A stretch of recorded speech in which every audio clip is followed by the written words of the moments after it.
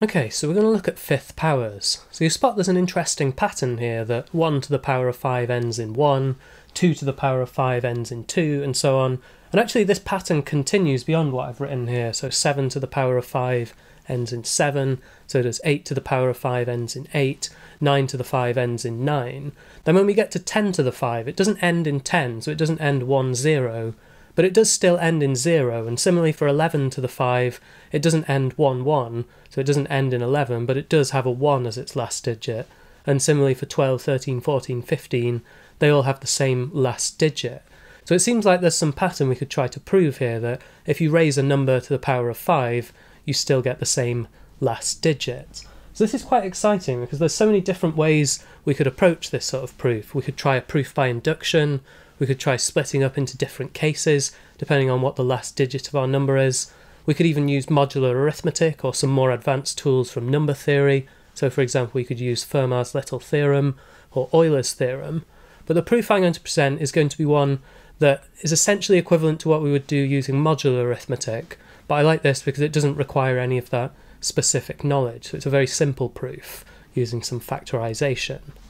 So what we're actually trying to show is that n to the power of 5 and n always have the same last digit. So you could think about if they've got the same last digit, what happens when you take away n from n to the power of 5? Well, the last digits are the same, so they would cancel out, so this would end in 0. So what we're effectively trying to show then is that n to the power of 5 minus n ends in 0, or equivalently we want to show that this is a multiple of 10.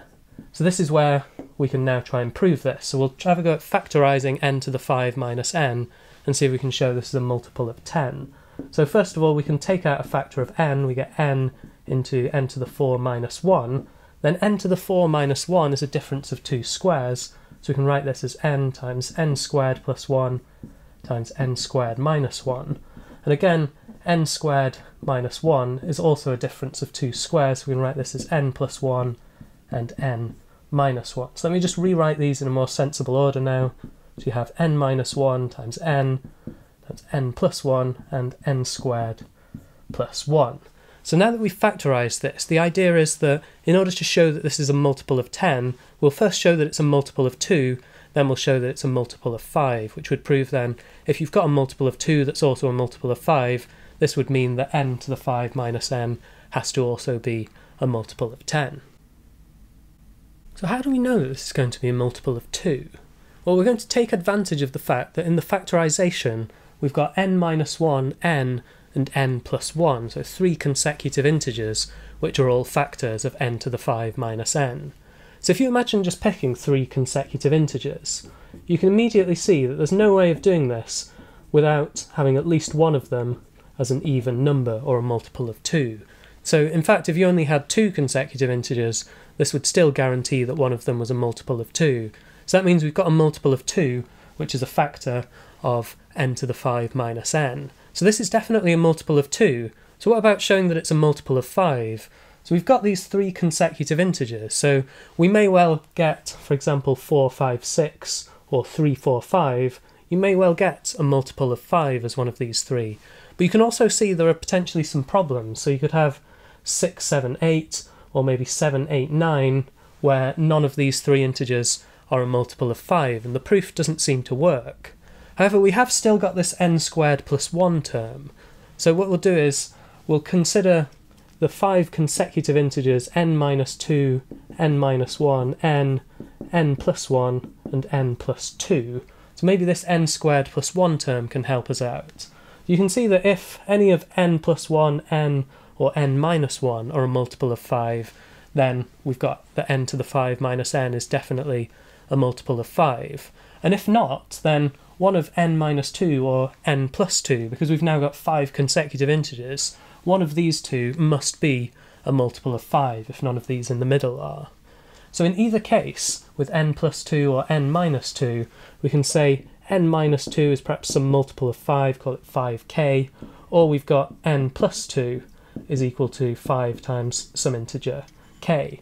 So in either case, we get n is equal to 5k plus or minus 2. Because what does this mean for our n squared plus 1 term? Well, if n is 5k plus or minus 2, then n squared plus 1 is 5k plus or minus 2 all squared plus 1. Then expanding the brackets here, the 5k squared gives us 25k squared. Then in either case it's plus 2 times 2 times 5k or minus 2 times 2 times 5k.